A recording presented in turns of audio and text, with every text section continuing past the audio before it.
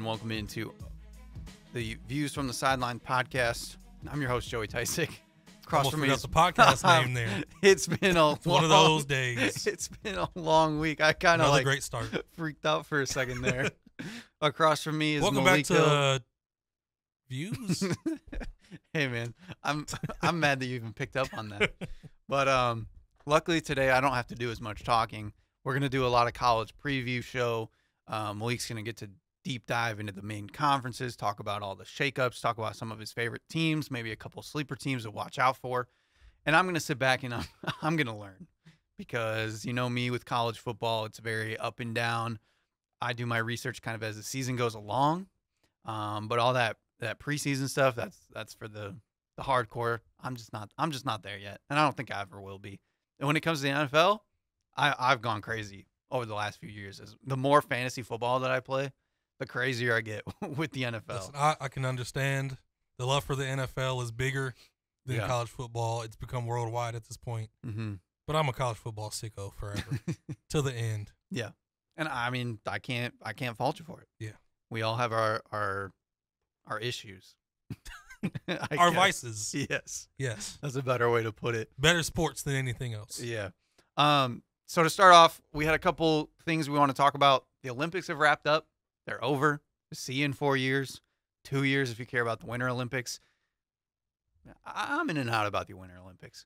But how did you feel about the Olympics overall? Was it fun time? You missed it already? The biggest thing, it's what LeBron and a lot of fans like to call the Avengers getting the gold medal. Steph, LeBron, and KD got it done. Mm-hmm. The last two games, Steph goes for 17 threes. Yeah. Shoots over 60% from three and the field. Mm-hmm. His legacy is just so cemented at this point. Yeah. He's a borderline top 10 player. I think at this point, I can't put anybody over Magic Johnson as the best point guard ever, but it's 1A, 1B. Yeah. He's got 4 championships, the gold medal, and he just had one of the best, probably the best 2-game stretch in Olympics history. And we keep saying, like, if he ekes out one more championship at some point, it's hard. Conversations are going to get real reckless if that happens. Yeah. Because now he's what, 36? That's something like that. Turning 37. It's wild to think that these guys are all up there in age. And they're all different players, all different body types. Yeah. And they've all figured it out. Mm-hmm. Yeah. So it was fun to watch. Olympic basketball, USA stays strong. The women's team almost lost, though.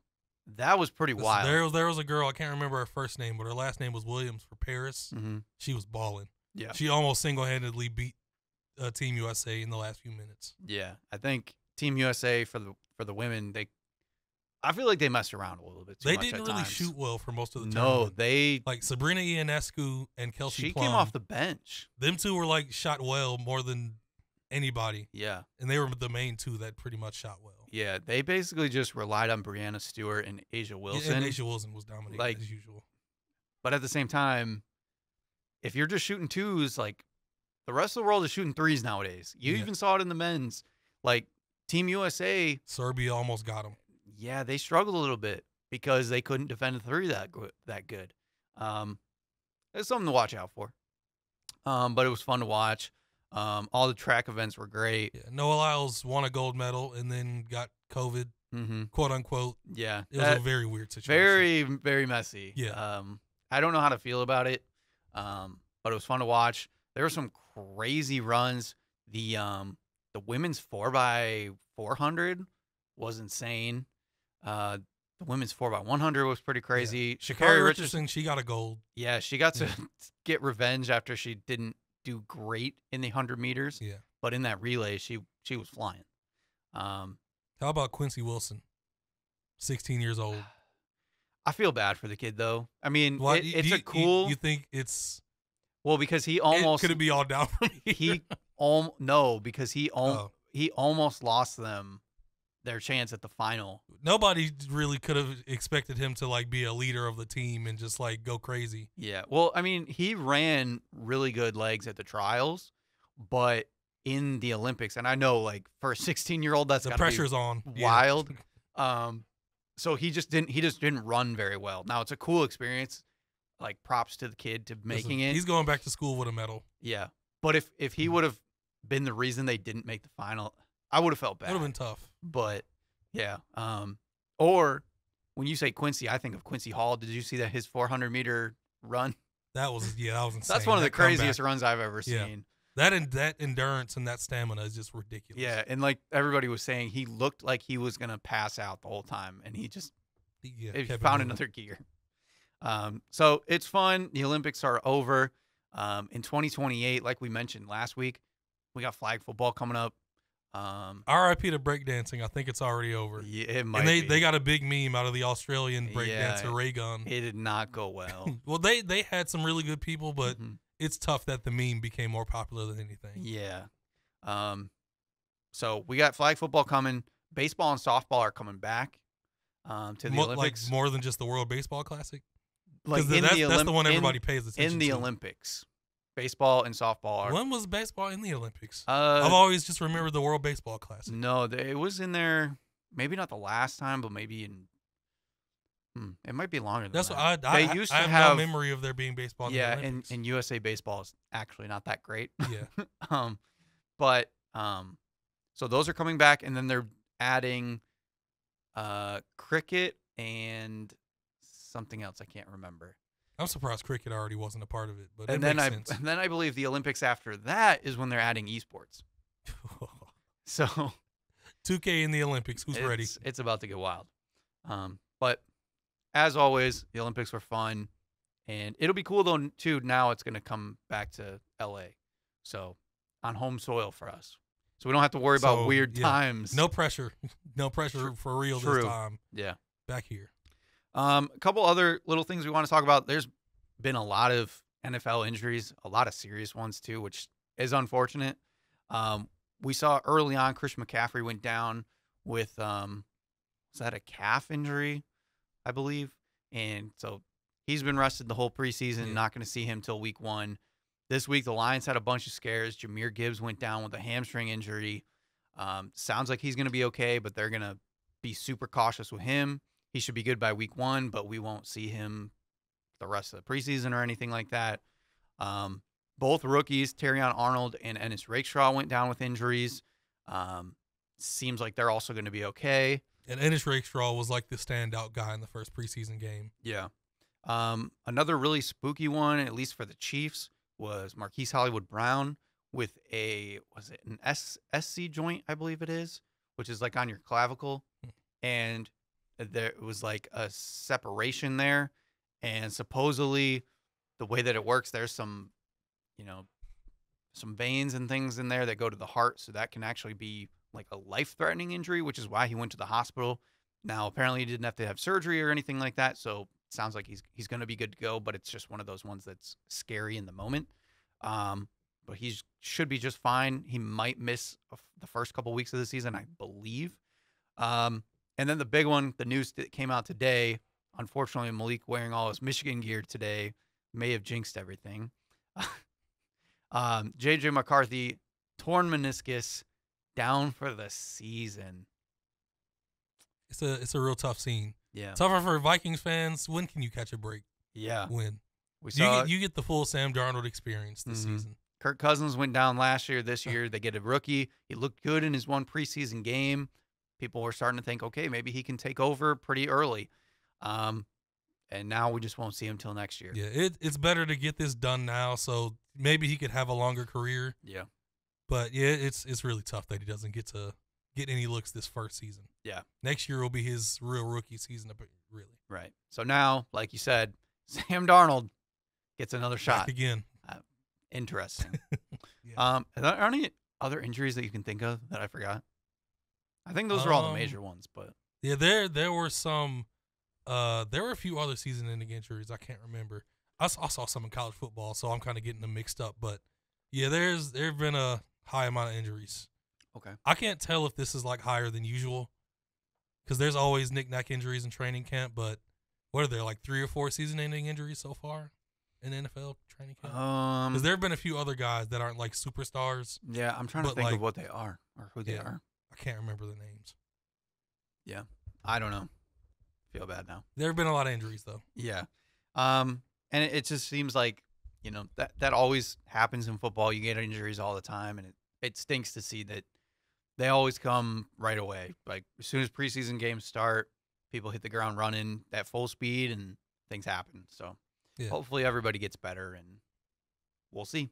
One more tidbit of news before we move on from the NFL. This could be positive or negative, whichever way you look at it. Nathan Peterman is back. Yeah, I saw that. Listen, Raiders fans also keep suffering. You got Gardner Minshew or Aiden O'Connell, which I like Aiden O'Connell. Mm-hmm. I don't think he'll ever be a star player. Yeah. I like him. Gardner Minshew, exciting guy that can win you some games. Mm-hmm. And why sign Nathan Peterman? What's the point? Like, if he wants to transition into coaching, great. Yeah. I've said I think he's probably going to be a good coach because bad players turn into good coaches. Mm-hmm. But, hey, man. Good for him, bad for the Raiders. If anybody has listened to this podcast long enough, they know how I feel about Nathan Peterman. It's not good. We'll say that. That's why I said it depends on how you look at it. Which does lead me to the other thing. The Lions decided they needed another quarterback. They saw Hendon Hooker, got a concussion, so we didn't see much of him, which led to Nate Sudfeld and proving everybody knows what it's going to be. Yeah. Nothing. He's a bunch of nothing. He's right along with, all the other backups that the Lions have had. He's not far off from Nathan Peterman. Yeah. He's not very far off. And I felt like before he looked pretty decent as a backup. He's had average moments. In spots. But, man, that first preseason game was rough. So, what did the Lions go and do? What do you know about Jake from State Farm, Joey? What do you know about him? He played at Georgia. What do you know about him in the past 3 or 4 years, Joey? He's bounced around multiple teams. Yeah. He's more known for controversy than what he's done in the past 3 or 4 years as a player. Yeah. So, again, it's not like the Lions are looking for him to be the backup. Hendon Hooker should still be the backup. It's just going to be depth, emergency quarterback at that point. Maybe a practice squad guy. I don't know. I don't think teams really keep 3 quarterbacks most of the time. I think one is destined to be on the practice squad. But I could be wrong. So we'll see. Hopefully, it doesn't even matter. But interesting to say the least. All right. College football. Where do we want to start? We're a few weeks away. The energy is growing. I got my cheater uniform on, my Michigan Rose Bowl shirt, and my 96 Rose Bowl hat. Mm-hmm. I'm ready. Yeah. And there's been we went through all the weird realignment and stuff that's going crazy. Yeah. Geography doesn't matter anymore. It sucks. Uh-huh.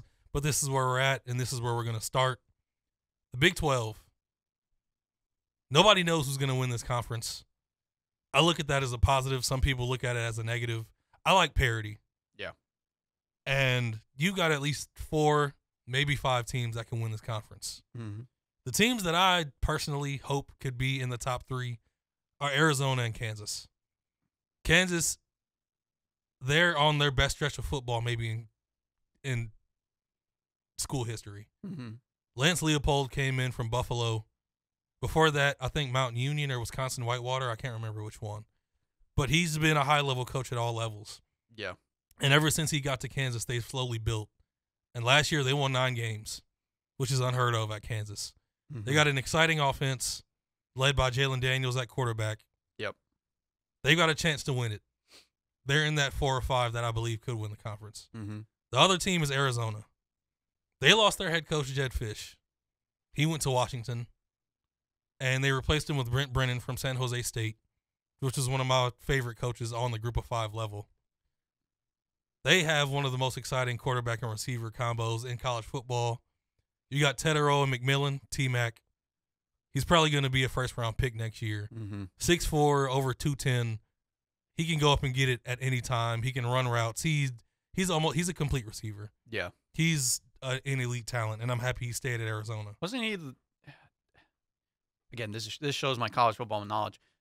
Didn't he have a big bowl game? Yes. They played Oklahoma, and him and Noah Fafita went off. Yes, because I just remember hearing the name. Like, it's obviously not a popular name. He's a Brandon Marshall, mm-hmm. Alshon Jeffrey. Just like throw it in their direction. Their catch dude. radius is so crazy, and their hands are so good that there's a great chance they're going to go and get it. Yeah. And then Noah Fafita, he's 5'9". And he's just he's dynamic and he's accurate. Mm-hmm. I love shorter quarterbacks that are just high-level players, especially on the college level. So I'm excited to see what Arizona can do. But realistically, everybody thinks Utah might win this conference. They're coming from formerly the Pac-12, now the Pac-2. Right. They're returning. Oh my gosh, what's his name? He was hurt last year, and his name's escaping me. There we go. He's a 7th-year quarterback.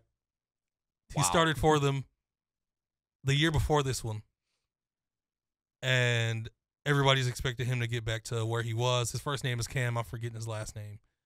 But they also have Brent Keithy back, who's a 6th-year tight end. A bunch of old guys coming back to play for one last run. Utah is known for toughness. They're known for good defense and just enough offense to get them over the hump. Every year they win 8 to 10 games, and that's the expectation coming into the Pac-12. I see no reason, if they stay healthy, why they can't win another 8 to 10 games and be in the Big 12 championship. Now, other teams are going to get hype. One of them being Colorado under Coach Prime. You got Shedeur Sanders. Travis Hunter is one of the most talented players in college football. He'll be another top 10 pick most likely. I can't get on the bandwagon in year 2. Yeah. They should make a bowl game. Their schedule isn't easy. Yeah. I honestly expect 6 or 7 wins. The people going for like 9 or 10, I just can't see it. Like, you just keep reshuffling with like 40-plus transfers over and over again. Right. You don't have an established culture. People are just all in because of a bunch of talent coming together and a bunch of NFL coaches together. I just can't be all in. So I expect 6 or 7 wins for them. But, yeah, at the top of the conference, you'd expect Utah. Like I said, I'm hyped for Arizona and Kansas. The other contenders are Kansas State and Oklahoma State. They're always good. They'll always be around there. And a sleeper team that I would bring up is Texas Tech. Okay. Joey McGuire is going into his 3rd season as coach. He's raised the level of talent above what Texas Tech is usually at. The offense is still explosive, but they've also risen the level of defense. I don't know if they'll win the conference, but I think they could win 8 or 9 games and possibly finish around like 3rd or 4th, which is higher than Texas Tech usually finishes. So Utah might end up winning, but I'd look for Arizona or Kansas to be up there. Really exciting teams with some NFL prospects. Okay. Cool. Yeah. So moving on from there, I'll go to the ACC. Cal, SMU, and Stanford are joining the Atlantic Coast Conference. Makes a lot of sense, doesn't it? Oh, yeah. We talked about it last week. Yeah. Listen, when you think through money, everything makes sense. Oh, yeah. And that's the logic that we're going by now. None of those teams should be very good in their first year in the ACC. They could rebrand to the Any Coast Conference. They could. I just thought of that. Which would be very interesting. Listen, you need to email somebody or make some calls because that's the best thing they could possibly do. But listen, you got the regulars at the top of the conference predicted. You got Clemson. You got Florida State and Miami. Those are the predicted guys at the top of the conference. I'm going to go out on a limb. I think for the first time in almost 2 decades, Miami might finally get it done. Now, their head coach, Mario Cristobal, is not a great in-game coach. He had one of the most embarrassing losses in college football history last year, where he could have went for just taking a knee to beat Georgia Tech with like under 30 seconds left. Decided to run it. They fumbled, and then Georgia Tech hit basically a Hail Mary to win in the last few seconds. Yeah, just made no sense. It's absolutely horrible coaching. But they're at a level of talent they haven't been at in over 2 decades. They got Cam Ward coming in, former FCS quarterback that was at Washington State. He's going to be a NFL prospect. He's got a ton of talent, big arm, also mobile. They brought in Damian Martinez from Oregon State, one of the more underrated running backs in the country. He's a big body guy that can get a lot of after contact yards. They brought in just a high levels of talent in the past 2 or 3 years. Mario Cristobal has always been a high level recruiter. Yeah. And he's just slowly built this program to the point where they're all in this year. They're one of the programs that are all in for this season. And if they don't get it done this year, I don't know when they do. Because Miami, like I've said, has been up and down inconsistent for 2 decades. They always have hype going into preseason because they're Miami, and it never happens. Right. I predicted Texas could possibly get over the hump last season, and I think this could be that type of season for Miami just because they have so many pieces coming together. They could finally get them over the hump, just like Texas did last year. Now, when it comes to Florida State, they got a new quarterback, DJ Uiagalelei. Started at Clemson, went to Oregon State last year. Jonathan Smith left. He transfers at Florida State. I think people know what to expect from him at this point. He's not going to do anything extraordinary, but his high level could be consistent. He can be a very good quarterback from them. They've lost so much in the draft and just through seniors graduating. I don't know if they could win 9 or 10 games. They lost a lot, and they replaced with some good talent in the portal. But I just don't think they're on the same talent level as Miami, even though I don't think Mario Cristobal is better than Florida State's coach. Clemson, I don't buy them that much anymore. I think Dabo Swinney is becoming like a parody of himself because he's all about not going in the portal. Right. He's all about sticking with his guys and just it's all about the program. Got the Tom Izzo effect going on. Listen, things are changing, Dabo. Your O-line has been mediocre or bad for like 3 or 4 years now. Yeah. After Deshaun Watson and Trevor Lawrence, after that era, you've been really good or just good and nothing special ever since. You focus on certain areas and just seem to skip over others. Now they're still going to be a good team. But I don't have like high hopes in Cade Klubnik. I think he's just a good college quarterback. I don't think he's going to turn into anything special. Yeah. I like their receiving core a lot. I like Phil Maffa as a running back. I don't know if they have any elite talent in those areas. They always have good talent on defense. I expect their defense to be good again. I don't see the high level ceiling. Yeah. For past Clemson teams that we used to see for them. Yeah. So I think they finish at best third. Yeah. This year in the ACC, probably lower than that. Right. And they lost Will Shipley, who he did a lot for that team. Yeah, he's another guy that got picked in the NFL. So right. Yeah, I don't expect much for them. Now, my surprise team in the ACC. I'm going to go out on a limb here. Syracuse. How did you know? How did you know? And it's not because Syracuse is any juggernaut. They have a first-year head coach, coordinator that came over from Georgia, and he hit the portal hard. He has brought in so many players from high-level programs that all weren't maybe like incredible at their schools, but were pretty good where they were. And I'm just in on what they're doing because of what their schedule for the most part. They have no like elite level teams on their schedule. Yeah. The best team on their schedule is Miami the last game of the year, and it's at home. Right. And by the end of the year, you never know what could happen. Yeah, like Virginia Tech is expected to be really good this year. Can't sleep on them. They could finish top 3, but it's at home. NC State, they got to go there. That'll be tough. But you open with Ohio, Georgia Tech at home, Stanford at home, and Holy Cross. And then UNLV. That's your first 5 games. Yeah. Like, if they're not 4-1 after that stretch, I'd be disappointed, even with everything they flipped over. Like, you've got a quarterback transfer from Ohio State. You got some wide receiver transfers from other big schools. You got Oronde Gadsden coming back, who was one of the best tight ends in the country. He'll be an NFL draft pick. You've got talent. You've got a high-level Big Ten quarterback. Yeah. And you got a weak schedule. Right. They should be able to at least go 8-4. And that's a very good season for Syracuse. Now, I mentioned Virginia Tech. They're the team that everybody's expecting to maybe emerge this season. They got one of the better quarterbacks in the country predicted to be Kyron Drones. He can run. He can pass. He's got a big arm. They got most of their talent. I think they have the most production coming back of like any big school, any Power 5 conference. They got the most production coming back on offense and defense. So Virginia Tech could also be a team that sneaks up, but I think Miami could get it done this year. Okay. I think they could do it. And also look out for NC State because I haven't talked about them at all, but I like them a lot. They also brought in a lot of transfers. Yeah. And they could also finish top 3. I think the top 3 could be Miami, NC State, and potentially I'll go with Florida State just because I think they'll be really good.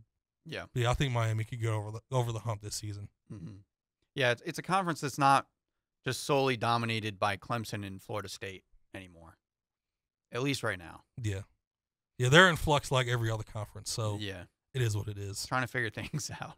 So Miami, they might let us down again, but I believe in Cam Ward and Damian Martinez so much that I think they can overcome the Mario Cristobal nonsense and win 10 or 11 games, possibly. Yeah. So next conference, the big bad SEC, the conference everybody's afraid of, apparently. Mm-hmm. Not that much anymore to me.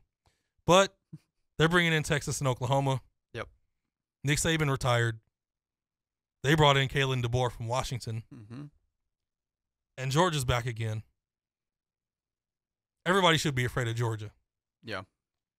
But, controversial opinion, I don't think there's a team in this conference besides Georgia that you should really be afraid of. Okay. Now, you've got some quality teams. Alabama's still going to be good. Mm-hmm. They're Alabama. I mean, Ole Miss is preseason number 6. This is the highest expectations they've had in over 40 years, probably since Archie Manning was their quarterback way back when. Mm-hmm. They've got a ton of talent. They brought in some guys from the portal, too. Lane Kiffin has named himself like the portal champion or something. I can't even remember. But they've gone all in there. LSU, I don't fully believe in them. I think Garrett Nussmeier could be a good quarterback, but they just lost 2 first-round pick receivers. Mm-hmm. I don't think their running back room is that great. And I'm just not a big fan of what they are at this point. So Man, I forgot. Sorry to cut you off. I forgot that Trevor Etienne transferred to Georgia. Yeah. He transferred to Georgia. I think Oklahoma is in a flux also. They got a new quarterback. They're new to the SEC. I don't expect them to win more than 8 games. I like Missouri a lot, but Missouri has never – they've been to the SEC championship. I think they made it twice in the first 3 years, but the SEC was kind of in a down period at that time. I don't think they're deep enough to make a run. They could win 9 games. They won 10 games last year, and nobody expected it.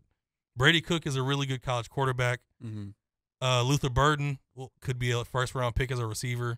He's super talented, but I don't think they're deep enough. I don't see anybody really challenging Georgia. I mean, there are teams I like in this conference. Tennessee, they got Nico Iamaleava. He's going to have a ton of hype. Their offense should be explosive. Texas, they're predicted starting running back tore his ACL. Yeah. And they had another guy that was going to be in their rotation that tore his meniscus. Okay. So they're down 2 running backs. Yeah, I did see that one today. Yeah. So even though they have Jaden Blue there, who's very talented, it's going to be a lot on Quinn Ewers. Yeah. And they have one of the most talented receiving corps in the country. Right. But how much can you put on him for a whole season? Yeah. With your running back room being kind of thin. I'm not sure how much they can. Yeah. So I'm not really sure how things would fall after Georgia, but I expect Georgia to win the conference. Yeah. They're too deep. They're too talented. Right. And without Nick Saban, you don't know what Alabama is going to turn into. You would assume they should be able to somewhat, stand steady, but you never know. You never know. It's a new era for Alabama, so it's kind of tough to figure out, I would say. Yeah. And I would say if I had to pick sleepers, my first would be Missouri. It's because of their history that I'm afraid to pick them to be like the sleeper team that comes over. Ole Miss has a ton of hype, so I can't really pick them as a sleeper. Yeah. But Missouri has the talent and explosiveness to take out some teams and potentially win 10 games again and finish top 3 in the SEC. Yeah. But their history shows that they don't really have back-to-back seasons where they just keep it rolling. So, yeah, I don't know if they could do it. I'm going to go out on a limb with my sleeper in the SEC. Okay. They have a new head coach. They have a quarterback that has a ton of talent, but nobody really knows how good he's going to be. He's had injury issues. And they flipped over a lot. But I trust this coach so much, and I trust his defensive coaching so much. Plus, they brought over a new offensive coordinator, Texas A&M. They have hype all the time. Ever since Johnny Manziel left there, they've had hype every single year. Jimbo Fisher had one really good COVID season and just disappointed every year after that. They bring in Mike Elko from Duke. He went to Duke and within 3 seasons had them almost ready to win 10 games. Yeah. Unheard of at Duke. They should have beaten Notre Dame. They beat Clemson. And they won, I think it was 8 games. They could have won 9 if Riley Leonard was healthy. Right. But he wasn't healthy. He got hurt and was out with the rest of the season. But yeah, unprecedented success within like a 3-year span at Duke. He turned them around instantly. And I think he's one of the best coaches in the country. They got Connor Wegman. He was a 5-star guy from Texas. He's in his 3rd year there. If he's fully healthy, I think he could reach his potential. I think they've got a lot of talent. Even there, they also have a running back that had a season-ending injury, so that hurts. But I think they have enough overall talent to overcome that with their skill talent. They brought in a guy named Nick Scorton from Purdue who terrorized Michigan last year at Michigan. He was a dog. I pointed him out every time they were on defense. He moves on to Texas A&M. I think he's one of the best defensive line players in the country. Nick Scorton, watch out for him. He could be up for some awards near the end of the season because he's a game wrecker.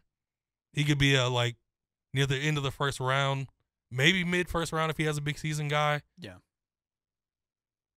It's scary to pick Texas A&M to ever have this type of hype. But as a sleeper, I think they could potentially surprise some people and win 8 games, potentially 9, and scare a lot of SEC teams in this season. So I think Georgia's head and shoulders the team once again. But we'll have to see who shakes out between 2 and 4, potentially 5, because there's a lot of teams fighting for those spots. Yeah. Any thoughts on the SEC? I'm kind of with you. It's a weird time, and I mean this is for all the conferences, but especially for the SEC. Like I said, with Alabama having all that changeover, with losing Nick Saban, but returning Jalen Milroe, there's a lot of up in the air with them. Georgia's been pretty steady over the years. Texas kind of hitting their stride the last couple of years, but now facing injuries. And then with the injuries, if Quinn Ewers starts to suffer, then people will start calling for Arch Manning again, and that whole drama, I feel like. And then there's that whole middle tier of teams that that have done it in the past, like LSU, Oklahoma, A&M even, and then Missouri after having a good season last year. It's all these teams that we've seen before, but they've been so wishy-washy the last few seasons. You never know which team is just going to emerge out of nowhere. Yeah, I don't we kind of thought Alabama was going to take a step back last year, and they did technically, but they still figured it out by the end of the season to make it into the playoffs. So, you never know with these teams. And then maybe we'll get into the preseason rankings when we get there, but some of these teams are ranked pretty high that I don't know if they're going to stick around there. Yeah. And lastly, before we get to the Big Ten, I want to bring up 2 players that play in the SEC for South Carolina that I think everybody needs to watch out for. Okay. South Carolina, I don't know if they're going to make a bowl game. They're replacing so much. They're depending on new guys so much. They could be good. They could be bad. It could be some in the middle. Who knows? But 2 guys that people need to watch. Even if they're bad, I think they're going to be exciting and potential NFL players someday. First of all, Lenoris Sellers, first time starting quarterback, redshirt freshman. He wears goggles, which is awesome. He's from South Carolina. He's 6'3", over 230 pounds. He's a dynamic runner, and he has a big arm. And people at South Carolina say he's more accurate than a lot of people think. Yeah. He could be a name that emerges that nobody sees coming. So him and a guy that turned down the Olympics to stay with South Carolina football and try to improve with his team. Nick Harbor. He was an all-time elite high school track runner, 6'5", 240, coming out of high school. Defensive end and receiver coming out of D.C. Came in and decided to play receiver. They let him play whatever he wanted to play, basically. Yeah. Played receiver, had an up and down freshman season. He has Calvin Johnson measurables. He's 6'5", over 230, and he has like legit 4.3 speed, almost 4.2. He was like one of the highest level sprinters in the country in high school at that size. He's an alien, and he's only I think he might have burned his red shirt, so I think he's a sophomore. Okay. But if he reaches his talent level, like 6'5", 235, 4.3 speed. Yeah. Like what do you do with that? Right. He That's has like Kyle Pitts kind of comps. Yeah, but he has all the ability in the world. And if him and Lenora Sellers can like reach that connection and have chemistry, they could put up silly numbers. Yeah. Now, once again, I've said I don't know what South Carolina will be as a whole team, but those two players I think will be must-see TV at a lot of points. Yeah. So look out for Lenora Sellers and Nick Harbor for South Carolina. All right. Moving on to a team with 18 teams now. You know, I Listen, I can't even keep up with them anymore. They've gotten rid of divisions. They're basically a super conference, which is what everything is turning into. The Big Ten. Yeah. Yeah. They've added West Coast teams. USC, UCLA, Washington, and Oregon are all coming to the Big Ten. It's going to be fun. Yeah. I'm excited for the talent level that's coming in. Oregon is a very hyped up team right now. They could be a fun opponent for these teams. UCLA and USC have been meddling. UCLA kind of looked pretty good when they had Zach Charbonnet. And USC has had some, like I said, up and downs. Washington, we just saw in the national championship against Michigan. They've had a lot of turnover. Can they get back? Probably. They've been a pretty strong program over the last few years.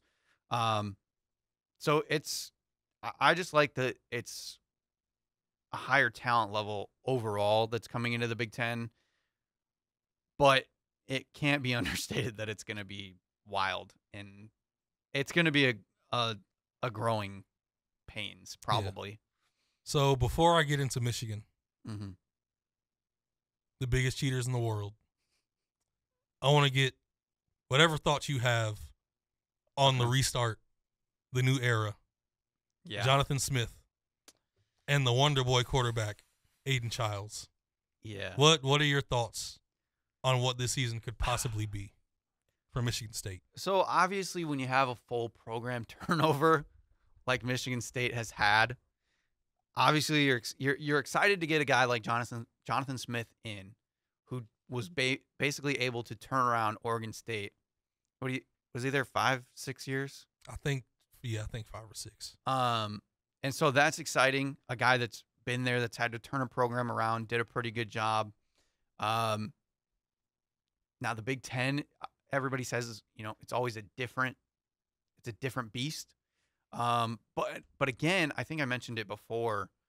I think with the way the Big Ten is set up now, with these West Coast teams coming in, we may see an adjustment from the classic Big Ten ground and pound type of offenses, because you're getting that UCLA, USC, Oregon, like even Washington too. Like all of them are more high-powered, just move the ball quick offenses.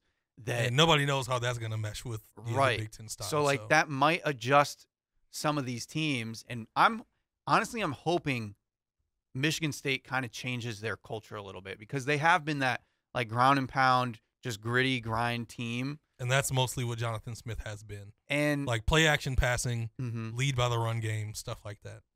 Yeah. So I'm just curious to see if anybody adjusts to that.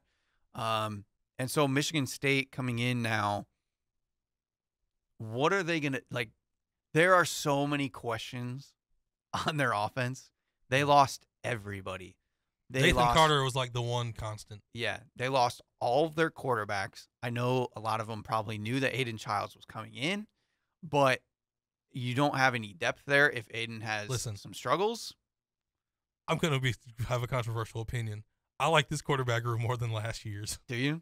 Listen, they brought in the kid from North Dakota that's from Michigan. So I like him. I was going to say that's the only other guy that I know is because he's from Macomb. I've seen him go toe-to-toe with D1 schools for the past 3 years. Okay. So his name's Tommy Schuster. Yeah, Tommy Schuster. Yeah, he's one that I looked up, and he looks like he could be promising. I believe he's a senior. So at least you get, somebody that's had a lot of reps. You got two true freshmen from the West Coast. Right. So that was my biggest concern is just having all these young guys, but you do have one senior that's been in game action before. Again, that's just if things go sideways with Aiden, but I'm not really expecting them to because I think, why wouldn't you just give him a long leash unless he loses the job before the season, Then there's no way they call him our quarterback. Right. That's every practice. Saying. Yeah. But if he came in and all of a sudden just didn't look good or something crazy, then I'd be okay. But once he has the starting job, don't give it away unless there's an injury. Like you said, Nathan Carter, kind of the only running back in the room that I'm aware of that I know. I know they brought in a bunch of guys, of course, to fill in the depth, but it's nice to have Nathan Carter back. He had a pretty solid season. He was kind of their highlight of the offense. He joins the long list, though, for me of Michigan State running backs that I was more excited about before the season started, and the final product was not as good as I thought it might be. Well, and maybe they had a good run of guys that lived up to and maybe went above their talent level, kind of. Yes, but there's a lot of guys in between that I felt like didn't live up to that full potential. I'm going to ask you about that after this because they had some really good running backs for like 6-7 years. I'll ask you about that after this. They have. But I'll have to go back through the list anyway to talk about the guys that I was hyped about. Anyway, and then the same thing with the wide receivers. There's no number one guy right now. They have basically nobody from last year. Well, they got Antonio Gates Jr. Yes. He's a sophomore now. So he's still, getting going. Now, outside of him, it's a bunch of Now, to be fair, like there wasn't any wide receivers last year that really stepped up. Yeah. Or like really showed out. The one wide receiver that I am a little excited about, besides Antonio Gates Jr. getting more playing time, is it Jerron Glover?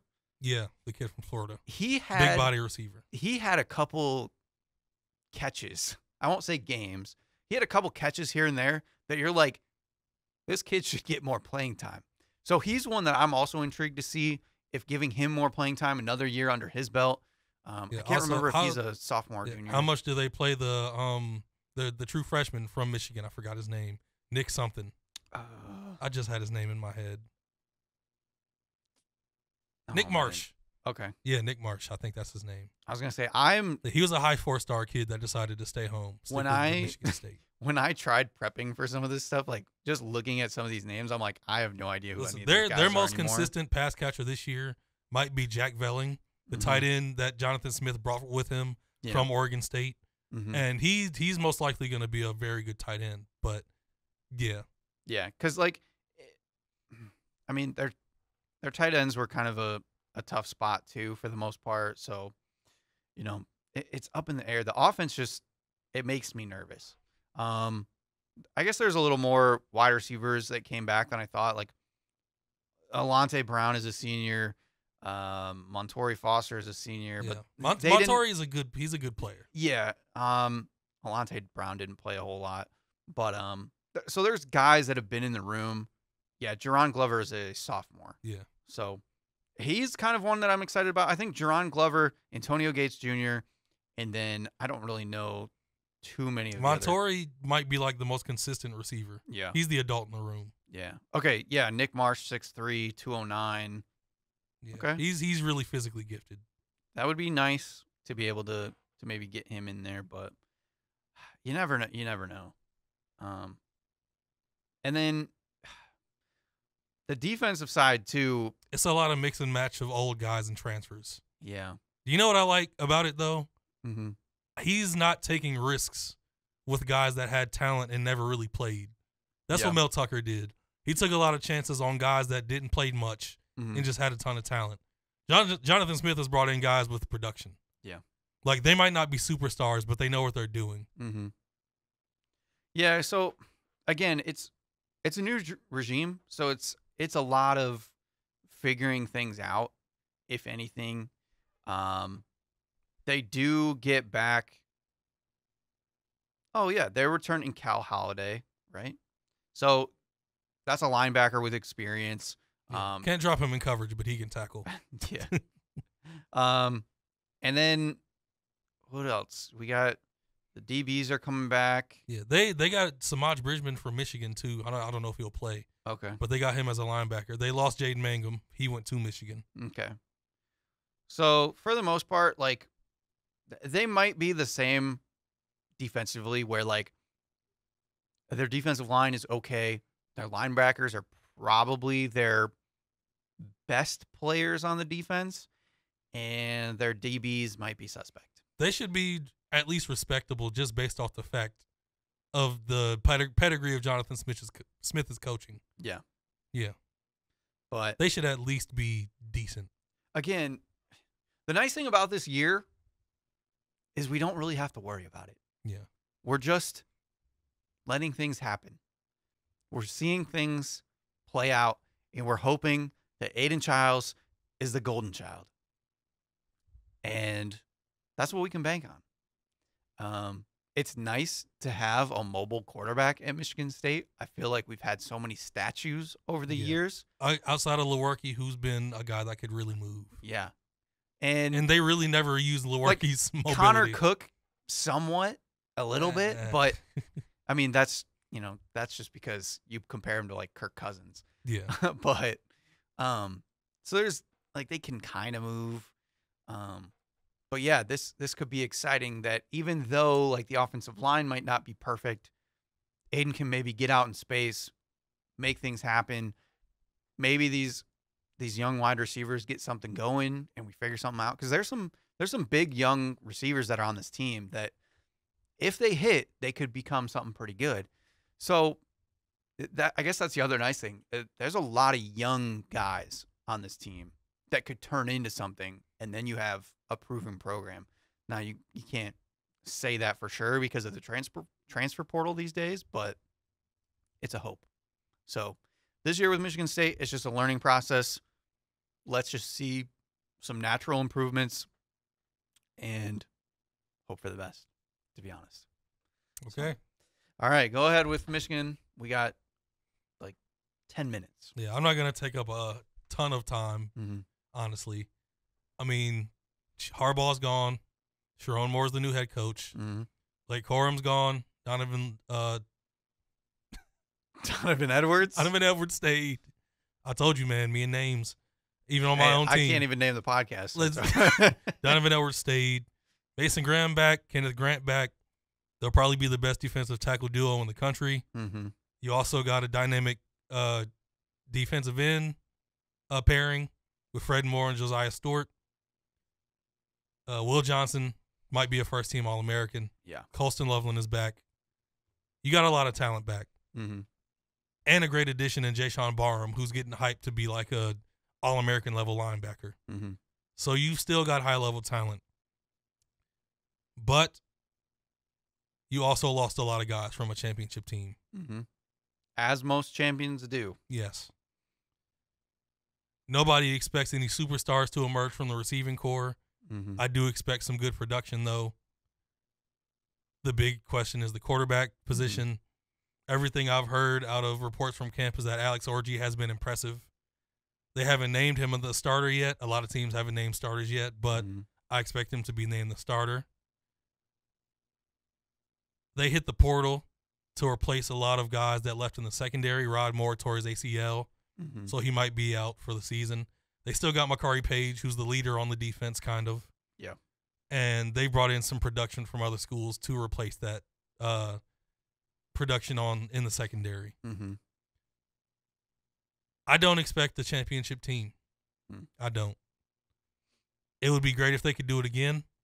Maybe they could hit some type of hot streak. But I do expect 9 or 10 wins. When you look at the schedule, realistically, there's only 3 teams that pose a major threat when you look at them. Texas week 2, the big game. Yep. One of the biggest games of the season. Mm-hmm. They got USC at home, and nobody knows what USC's transition into the Big Ten is going to look like. Right. So it's not anything terrifying. Mm-hmm. Plus, Caleb Williams left. Yeah. Your only road trip to the West Coast is at Washington. Mm-hmm. And Washington is replacing every draft pick they had, and they have a new coach. Yeah. You get Michigan State at home. You got Oregon and Ohio State. Texas, Oregon, Ohio State. Yeah. Those are the big 3 that everybody looks at. Mm-hmm. Could they lose those 3? Yes. Could they win those 3? Yes. Mm-hmm. It's more likely they lose 2 of them. Yeah. At least, I think. Mm-hmm. I hope they go 11-1 or 12-0, but it's more likely they lose at least 2 of them. Yeah. And we know it's tough to get into the playoff with 2 losses. Yeah. Now you can do it because you're in the Big Ten. Yeah, now that it's a 12-team playoff and they play in the Big Ten, there's a chance they could still get in. Forgetting about the expansion. Yeah. I think it should only be 8. They'll probably get in. As long as they only if they go have 9 losses. and 3, they don't get in. Right, exactly. That Texas game is going to determine a lot. Mm-hmm. Because nobody knows what Texas will be after that, too. So we'll have to see. But being that they've just come off an electric 3-year stretch, mm-hmm. I'm still optimistic somewhat. I'm going to predict 10-2. I think they beat Texas week 2. I think they lose to Oregon. I think they lose to Ohio State. Ooh. Oregon is the team I'm afraid of coming in from the West Coast. Yeah. Like I said, I think they have a lot of hype going into the season. They recruit better than Michigan, and they were besides Utah, they were the only team in the Pac-12 that played a brand of football that was respected around the country mm-hmm. on the West Coast. They have real talent on defense. They have real dogs. And they also have dogs on offense. They brought in Dylan Gabriel from Oklahoma. They brought in Evan Stewart from Texas A&M. Speedster that can also catch. Mm-hmm. Really good hands. They got talent all over the place. They're at the point where they're reloading instead of rebuilding. Mm-hmm. And they should be confident coming into the Big Ten. And Ohio State, they went all in. Yeah. They went all in. Mm-hmm. Urban Meyer and Jim Tressel, arguably their 2 biggest, besides Woody Hayes, of course. In the modern era, their 2 biggest coaches. Yeah. Both watched them in camp and said this is the most talented roster they've ever had. Which is wild to think with all the players that they've had over the years. Yeah. They have Travion Henderson. They still went and stole Quinshon Judkins from Ole Miss.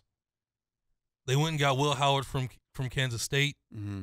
who's not anything special but a very good college quarterback. Yeah. Your receiving core is stacked like it always is. Mm-hmm. But you add on top of that, Jeremiah Smith is a true freshman who is maybe the best true freshman receiving prospect in a decade plus. Mm-hmm. Maybe since like Julio Jones. Yeah. You got to go back years to look at guys that are as good as he is coming in. He could start at almost every school in the country. Mm-hmm. He's 6'3", 215, built to go. And you're talking about a team that's had Marvin Harrison Jr., Garrett Wilson, Jackson Marvin Harrison didn't have like insane hype coming in. Yeah. People just knew he was Marvin Harrison's kid. Mm-hmm. Jeremiah Smith is ready to go right now. Yeah. For anybody. And that's terrifying. Mm-hmm. Man. How do you not predict them to win the Big Ten? I mean, even on defense, like they got a few guys that'll be NFL draft picks in the secondary. Mm-hmm. Their linebacking core isn't anything special, but they've got really good players. They got 2 players on the defensive line that'll probably be picked. Mm-hmm. JT Tuimoloau, and I forgot the name of the defensive end, but he's probably going to get picked too. They just got guys everywhere, man. Yeah. Them in Oregon will be the leading predicted guys in the Big Ten. Oh, I forgot. Emeka Egbuka is a senior. Yes. He's the leader of the receiving corps. Yeah. It's terrifying. It's wild. Mm-hmm. And if they don't go 12-0, if they lose more than one game, if they lose one game, their fans will be pissed. But if they lose 2 games, Ryan Day's most likely gone. Yeah. And I mean, they're like games to watch out for on their schedule. They play Oregon October 12th. Yeah. That's one of the biggest games of the season overall. And then they play Michigan at the end of the season. Yeah. And you better not lose to Michigan this year. Listen, Joey. They better not lose to Michigan this year. They got all the talent in the world. Yeah. It's championship or bust, honestly. Mm-hmm. They almost expect to go undefeated. Yeah. I mean, their schedule is not very hard. It's not. They're opening like 6 games is a snore. There's no reason to watch Ohio State if you're not an Ohio State fan. Because the first 5 or 6 weeks. Again, if you look, the ranked opponents, Iowa, nobody cares about Iowa. Yeah. Oregon, that could be a fun game. Penn State, they're not ranked 8th for more than 2 weeks maybe. And then, like I said, Michigan at the end of the season. So it's basically 2 big opponents. And if they drop one of those games, they're in trouble. But we don't expect them to. So, yeah. Kind of wild. Ohio State 1, Oregon 2. Michigan and Penn State don't play this year, which is wild. Mm-hmm. They don't play. And the homerism in me is going to go with Michigan 3. Yeah. But Penn State has a lot coming back. Mm-hmm. You just can't trust James Franklin. Yeah. I was going to say, and, I mean, they have a lot coming back, but at the same time, too, it's like, are they really that talented? You got 2 NFL running backs. You have a lot of hype in your returning quarterback. Mm. You brought in some transfers for receiver because you haven't had a very good receiver in a while. Yeah. Defense, you still got some dogs. Penn State always has dogs on defense. Mm-hmm. But they're Penn State. Yeah. I can never trust James Franklin to win big games. Mm-hmm. And even though this is Sharon Moore's first year. Yeah. In his stretch as head coach, he won big games. And, yeah, I'm going Ohio State 2, Oregon. I mean, Ohio State 1, Oregon 2, Michigan 3 in those standings. And a sleeper for the Big Ten, I will go with. I'm not going to Iowa because they've been saying in camp that Cade McNamara's look horrible. Rough. I'm going to go with Rutgers. Okay. Some people predict that they might win 9 games this year, which is crazy. But Greg Schiano has rebuilt them once again. Ethan Kaliak-Manis came over from Minnesota to be a consistent presence in the QB room. They got a all Big Ten level running back in Kyle Monangai, and their defense is just tough. They don't make many mistakes. They play smart, and they're going to make it hard for a lot of teams, and their schedule is manageable. I expect at least 8 wins for Rutgers. If they if they go 7-5, it's still Rutgers, so they're making a bowl game.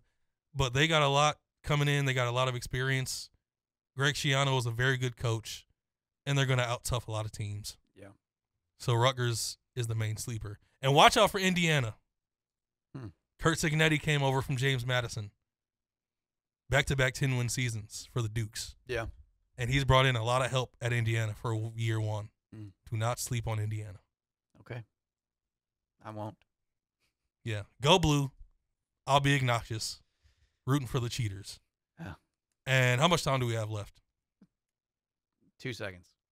Watch out for App State in the Sun Belt. Watch out for Boise State in the Mountain West. And go Vandy. Alrighty. Yeah. Next week, we could probably do a couple more reviews if we need to. Yeah. Next week will be kind of a weird in-between week.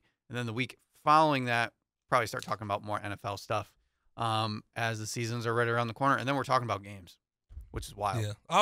We'll have more college football updates over the next few weeks, too. Yeah. Some guys are going to be named starting quarterbacks. More injuries, probably. Mm-hmm. Interesting news out of camps before week 1. Yeah. But I can't wait. We're 1 week closer to football. This has been Views from the Sideline. We'll see you guys next time. Ohio State better beat Michigan.